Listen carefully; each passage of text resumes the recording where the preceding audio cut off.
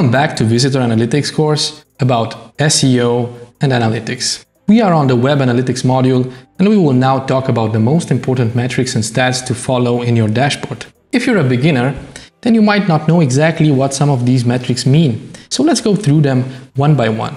First thing you will see in the app are three metrics next to each other: visitors, unique visitors, and page visits. In other apps, they are called page views. They all show the level of website traffic. So what's the difference between them? This is a common issue and not just for beginners. The first stat you tend to look at is the number of visitors who access your site in one day. I can go to and select today as reference. This counts the number of times people accessed your website and had some activity on it in a day, 225 in my example. But one person can visit the site several times in a day.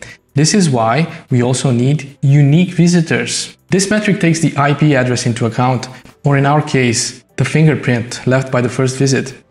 Therefore, if one person visits the site 4 times in a day, we will count 4 visitors or sessions, but only 1 unique visitor. Then there is the visits, the page visits tab.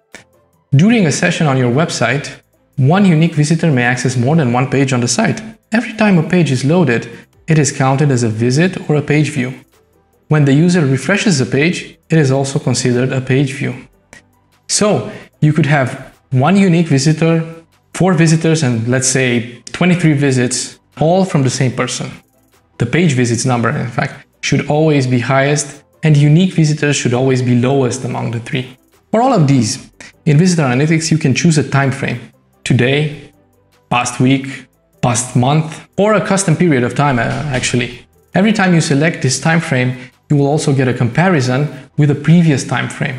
If the tile is red, you have less visitors than before. If it's green, you have more.